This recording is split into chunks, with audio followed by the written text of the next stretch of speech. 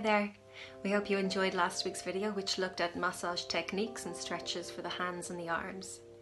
This week we wanted to look at massage oil and some of the oils that we find best. All of the techniques that we've demonstrated so far work perfectly fine without the use of any oil, so this is just if you wanted to add an extra element to your home massage routine.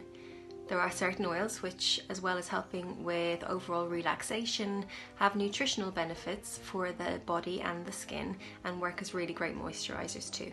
The first thing to mention when we're thinking about using oils on our skin is that, in our opinion, we actually think you should avoid petroleum or mineral-based oils. Now, obviously, this is your own choice, but we're just going to highlight a few reasons why we think they should be avoided if possible. One of the main reasons is that experts believe that this type of oil can't be metabolized by the body, and they also believe that these types of oil contain a certain amount of toxins, and therefore if the body can't metabolize this oil, then these toxins remain within the system. A second reason is that they consider this oil to be what they call occlusive. Now this means that it forms like a cling film like shield on top of the skin, which prevents anything going in or out of the skin, such as water and air and anything else. And this can lead to problems such as blocked pores and the lack of proper function of the skin, and irritation and all sorts. So again, that doesn't feel like it's particularly natural for the skin's function. And finally, we don't really consider this type of oil to have much nutritional benefit for the skin.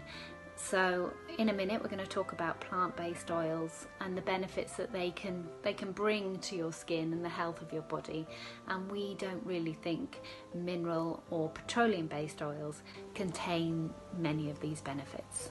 So let's have a look at what we'd recommend. We find that the best type of oil for the body is plant-based, and where possible it's best to buy organic. The only caveat with this is that it does go off a lot faster than mineral-based oils, so buy in small quantities and just pop your oil in the fridge to extend its shelf life. Examples of plant-based oil include sweet almond oil, grapeseed oil, sunflower oil, avocado oil, wheat germ oil and coconut oil. Now, looking at some of the benefits of these plant-based oils, let's start off with sweet almond oil. Sweet almond oil is an absolute favourite for massage therapists, and one of the main reasons is because it is so good for the skin. It is packed full of vitamin E. Now, vitamin E is really amazing at cell regeneration, therefore keeping the skin super soft, super healthy, and it also protects against UV radiation. Sweet almond oil also contains loads of fatty acids, so the fatty acids help to retain the moisture within the skin, so really moisturise the skin and make the skin feel lovely and soft. Another oil that also contains loads and loads of fatty acids is sunflower oil. Sunflower oil also has vitamin A, vitamin D, vitamin E, which are all powerful antioxidants, and again, really good for the body. If you're looking for an oil that will help with itchy or irritated skin or chapped skin perhaps, a great one to use is avocado oil. Avocado oil actually contains anti-inflammatory elements, and this really helps to calm down the skin. It is, however, quite a thick, heavy oil, so therefore it's probably best applied when you have a bit of time to let it soak in, say after a bath or when you're not doing much in the evening. My personal favourite, however, is the unassuming grapeseed oil. You can apply a few drops of your favourite essential oil to grapeseed oil, or another oil if you prefer, but this one, as I said, is lovely to add essential oil to.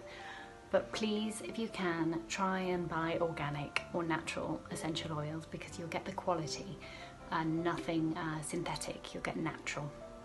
And remember to check that you don't have any allergies to a specific essential oil before using it. And if you are pregnant, there are some essential oils that you should avoid. So if you're unsure about any of that, please consult your GP or health provider just to double check. And enjoy experimenting. So this is just a quick look at some of the oils you might fancy trying.